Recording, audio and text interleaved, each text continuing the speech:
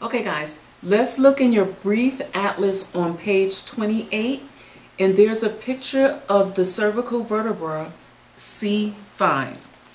Now guys, here we have the vertebra where you can see the articular surfaces where they're stacked on top of each other, one on the other. Now guys, I'm just going to pick any vertebra because once you've learned C3, you know C3, 4, 5, 6, and 7. Okay guys, now let's look at your book and let's look at number 1. Number 1 in your book is the body of the vertebra. Here, this nice chunky piece, this is the body. The body can be seen from this superior view, from this anterior view, and from this inferior view. Okay? And remember guys, to orientate yourself to the vertebra, the body is always in the anterior position. Now guys, number 2, 3, 4, and 5, you do not have to identify. You will not be responsible for numbers 2, 3, 4, and 5. So therefore guys, let's go right to number 6, the transverse foramen. Now guys, here, this is the transverse foramen, but don't forget it's in the center of the transverse process. So here you have the transverse process, this whole bone structure here, and that hole running in the center is the transverse foramen. And remember, it's on both sides of the anterior part of the vertebra. Now guys, looking at number 7 is the pedicle. And if you can remember, the pedicle attaches the body to the process. So here is the pedicle, here is the pedicle.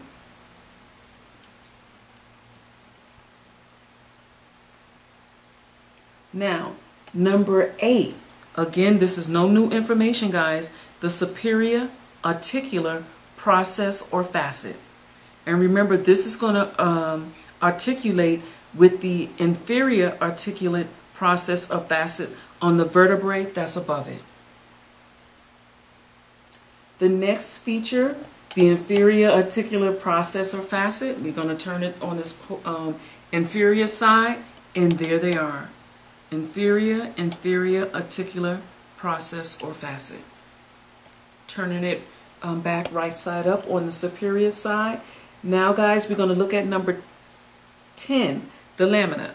And remember guys, the lamina is on the side connecting process to process.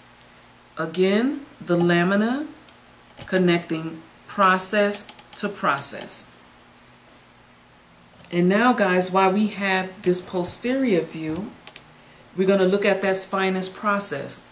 See guys, this is that spinous process that projects posteriorly on the spinal column. Now another feature on the spinous process, guys, you see this little tail and it looks like it's split. This is called bifid. It's a bifurcation where a structure splits in two. So here is the spinous process, also known as bifid, because of this little split right here in the middle of the spinous process. And then the last feature, guys, is the vertebral foramen, that hole right in the center of the vertebrae. So now guys, again, a quick recap. Number 1 in your book, the body of the vertebrae that can be seen from several views. Number 6, the transverse foramen, which is located in the middle of the transverse process, found on both sides of the vertebrae. And here, guys, we have that pedicle that connects the body to the process. And then we have the superior articular process and facet.